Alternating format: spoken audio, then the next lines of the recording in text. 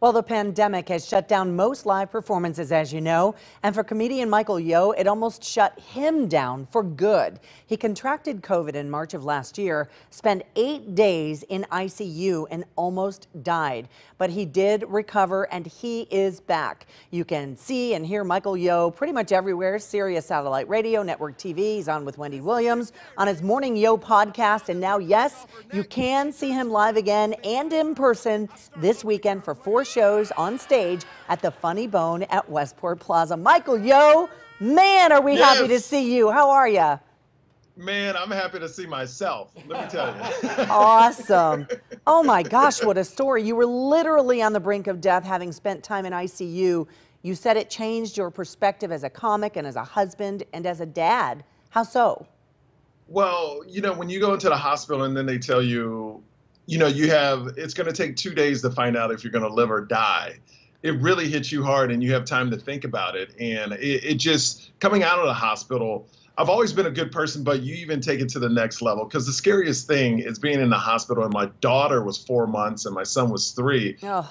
They'll never know how much you really love them if you were to die in that hospital. And it's changed my whole perspective on life, on my comedy. You know, now I have this huge joke about being in a hospital. Oh yeah, that's so funny, Michael. Yeah. Sure. No, but actually it is really funny. Like last night I did it. The show last night was awesome, but I did it and people are laughing the whole time. And it's a story about you dying. So when you can take tragedy and make it funny, like, for myself, it's really like, I can't wait for people to see all my new material. So I'm excited. Like, I'm just excited to be alive. I'm excited to be on this show.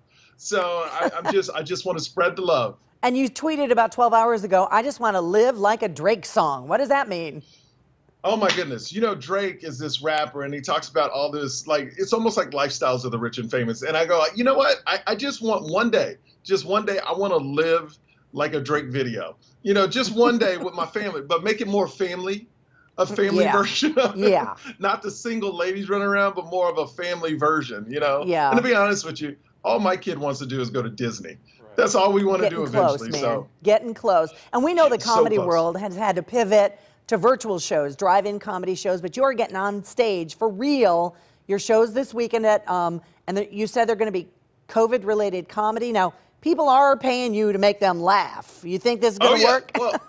Well, it's only one joke about COVID. The rest is just, we're just going to have, it's going to be a blast. It's going to be fun. I mean, it's socially distanced. It's not a heavy show. It's going to be a light, funny show. My friend Tone Bell, who's from this area, is going to be opening up. And I got to just say, Matt from the Funny Bone is really giving us artists a platform and really wants to bring the laughs back to St. Louis. So that's what it's all about. And we just want to make you laugh, to forget what's going on in the outside world. Come on out and just have fun with us. Just have fun. I do want to ask you, Michael, are you good now? Do you have any after effects? And secondly, you're multi-ethnic, and I know that minorities are afraid to get the vaccine. Going what you went through in the past year and recovering, thankfully, what do you have to tell people who might have doubts? Well, it took me 9 months to fully get to 100%. You know, I had it bad. I had it really bad. And my doctor said I still had the antibodies, but I'm fully vaccinated, because I'm telling you, you know, a lot of people recover easily from it. But if you're one of those people that have to struggle, get the vaccine. You know, for me, look, I have the antibodies and I still got it because I was coming up on a year. When I had it, less than 100 people died from it, and they didn't know what they were doing. Now, you know, we know a little bit more, but you know, it's all about family. You don't want to be in that hospital alone, dying. And the pain you feel, I can't even put words to it. So, you know, I encourage, you know, I'm Black and Asian. I encourage all ethnicities to get the vaccine, because I went through it.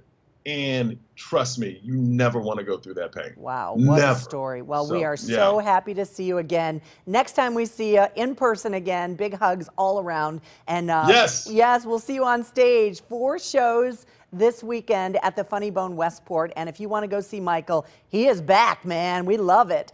There's the website, there's the information, and we'll have it all on our website as well, fox2now.com. Michael, be well. We'll see you soon.